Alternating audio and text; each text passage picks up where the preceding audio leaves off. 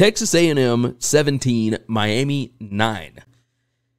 Now, I looked at this and I thought, Texas A&M still didn't do a whole lot on offense, right? That's the biggest thing here that I took away from it. A&M was still not good on offense. However, the demise of Texas A&M and Jimbo Fisher, I believe, has been greatly exaggerated.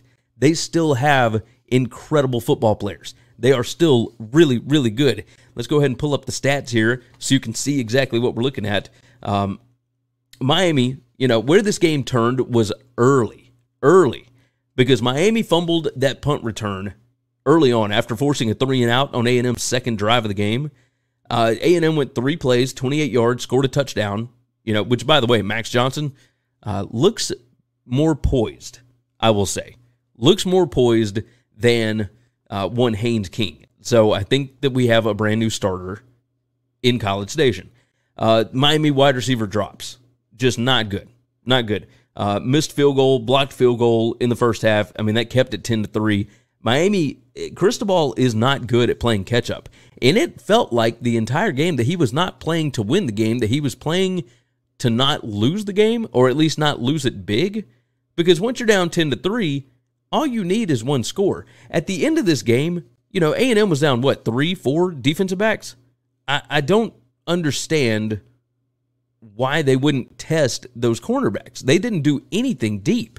I mean, it's just ridiculous. Let's see. Matt Cox jumps in. Texas A&M would be dangerous with something. You didn't complete the sentence. And then he said A&M gets another test on Saturday. Yeah, they do have Arkansas on Saturday. It's a tough schedule for A&M all the way through. Not cheers to them for getting this done, but my goodness. When you look at the overall stats, they were outgained by nearly 130 yards in this game.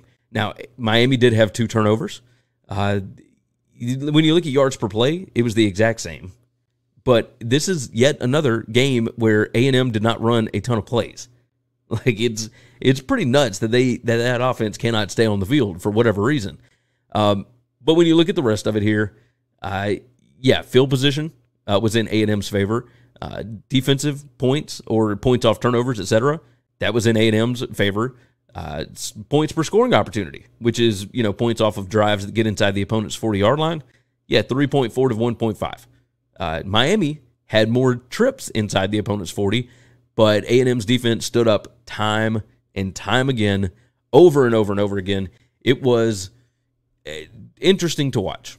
I will say that. It was interesting to watch. I think that Miami can be good, but the same problems that Cristobal had at the same problems that he had over at Oregon is exactly what's showing up here at Miami. He is incredibly conservative. And I didn't think that we would necessarily see that with Josh Gaddis. But I will tell you, the wide receiver thing is a problem. The drops are certainly an issue with Miami. Now, as far as Texas A&M goes, definitely awesome to see, guys like Max Johnson, 10 out of 20, 140, 1 touchdown, no mistakes, really.